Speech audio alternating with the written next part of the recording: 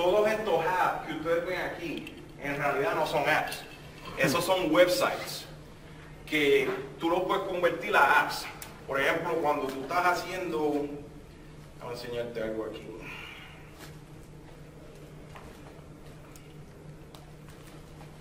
Esto. Tú puedes venir aquí, escribir, si estás dando una clase de matemática, lo que sea, 1 más 2 más 3, puedes hacer fórmulas de química, lo que sea. Después, otro trick que la gente no sabe es si tú aprietas el power button y el home button at the same time, al mismo tiempo.